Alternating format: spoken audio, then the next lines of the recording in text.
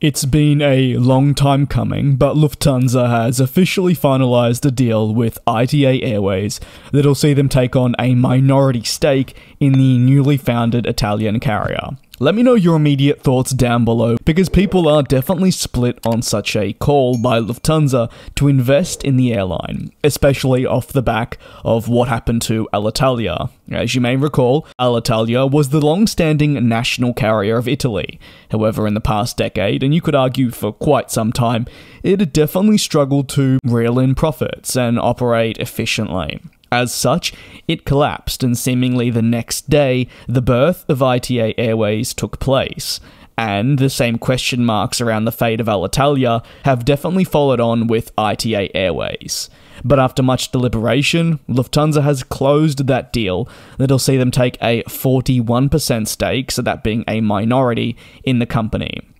It's actually a decision that comes following Lufthansa outlining their intent on multiple occasions that they want to strengthen their presence in Italy.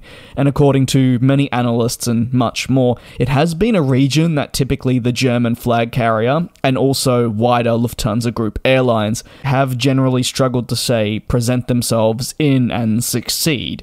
Therefore, moving ahead with an acquisition of a minority stake in ITA Airways should potentially see them have a firmer grip on the market. At least this is what they believe. They see them using their network capabilities and overall understanding of the industry to transform ITA into a European powerhouse and a fantastic asset of theirs. And for ITA, well, they believe acquiring a minority stake will lead them to see many benefits themselves and maybe have a more prolonged stay within our industry.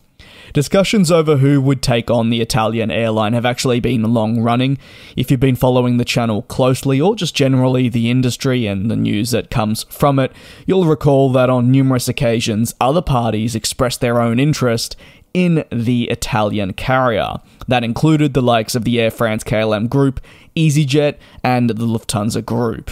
At the end of the day, Lufthansa Group were the ones that won the race with that 41% stake. As with all industry decisions, there are going to be critics, complaints, and positive news from it.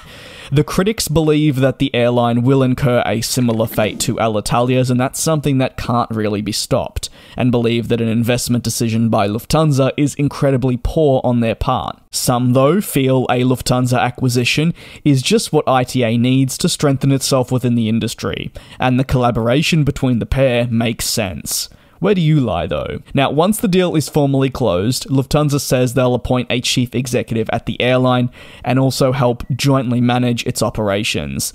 These steps are due to Lufthansa outlining pretty publicly their intent to eventually also own a majority stake in the airline. So, just to recap, for now, it'll be a 41% minority stake, and they'll actually look to invest US $358 million of capital into the airline as well. And later down the line, probably in the coming years, if this investment pays off, they would look to make it a majority stake and really take ITA Airways under their wing, which, yes, they're already doing, but to a larger scale, and introduce it into the Lufthansa Group formally. So again, any thoughts, you can drop them down below in the comments, but obviously a big move, and for many people, a sigh of relief that it has finally been agreed after many, many months of headlines and deliberation. It seems that it is finally there.